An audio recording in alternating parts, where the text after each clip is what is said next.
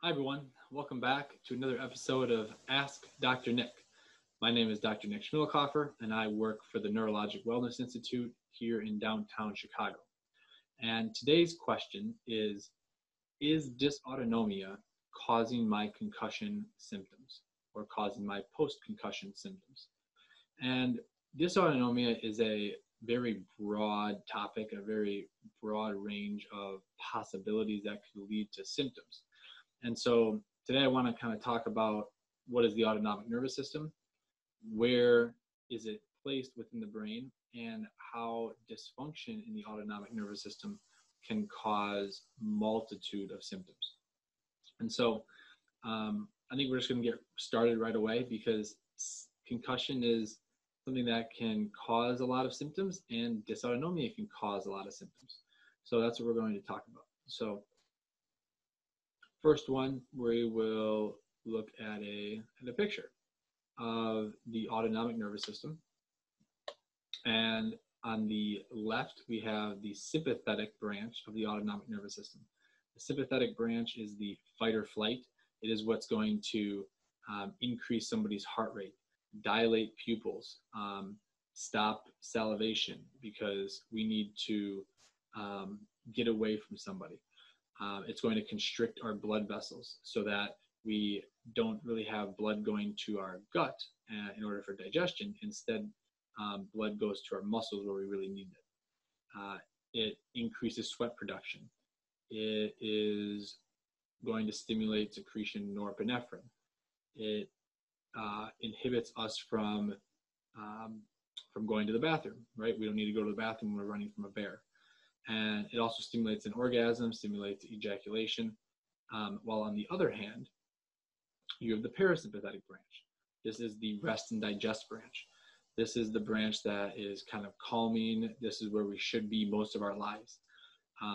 We're not necessarily running from a bear most of our lives. We should be in a less stressed mood. And so this is going to constrict our pupils. It's going to stimulate our glands, so stimulate tear production, saliva production. It slows our heartbeat down, increases digestion, stimulates bile release.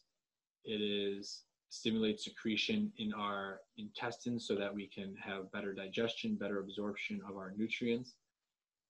It promotes going to the bathroom. It promotes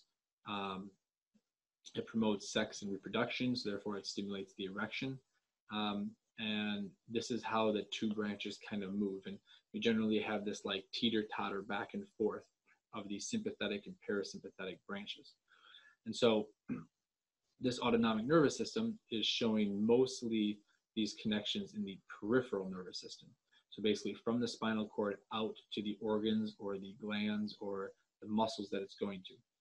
The parasympathetic division comes mostly from the brainstem up here, and then from the sacral portion of the spinal cord. So very, very low down in the spinal cord.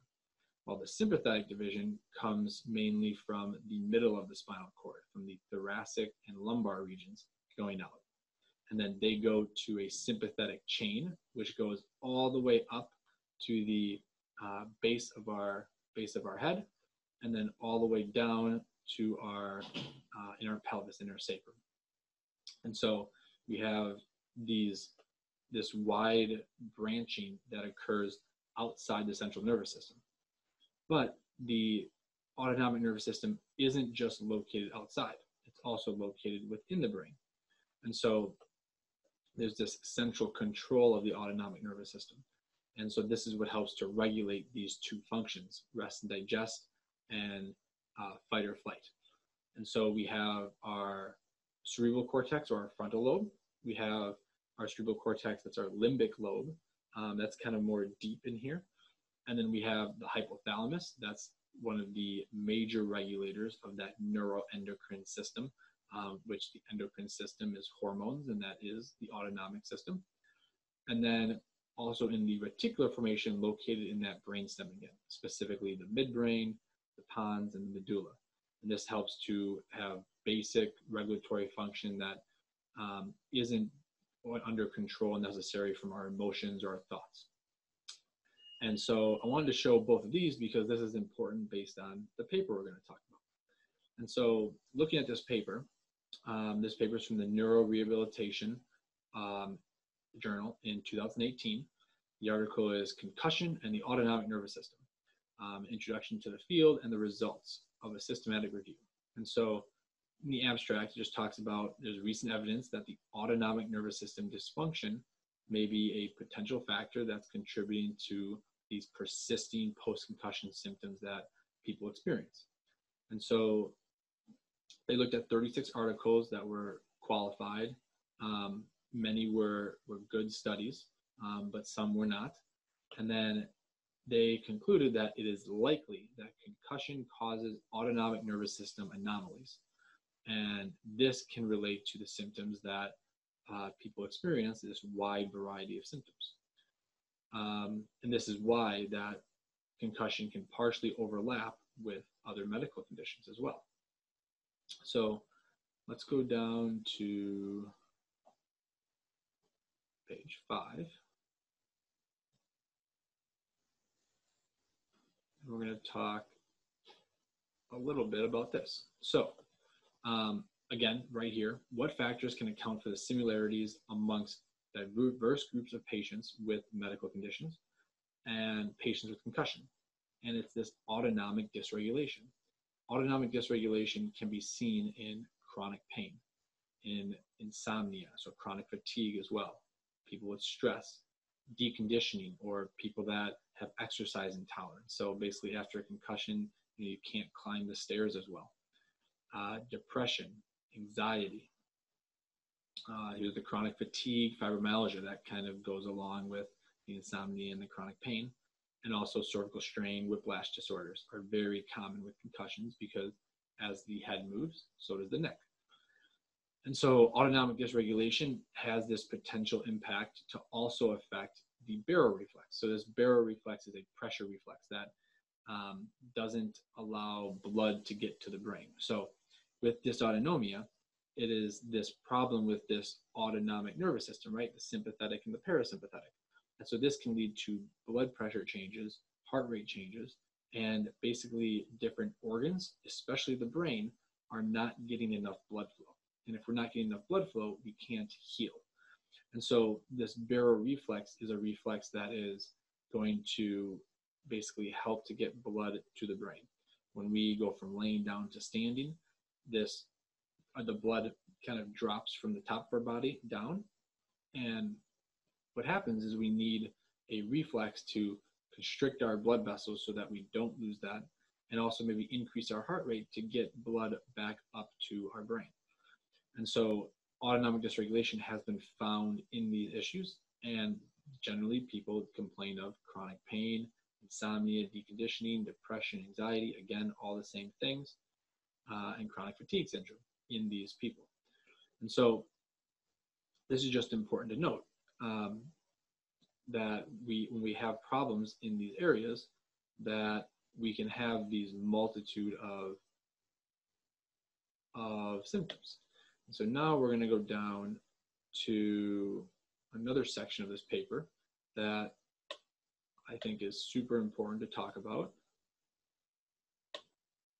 So in the conclusion, they talked about that it is likely that concussion causes autonomic nervous system anomalies.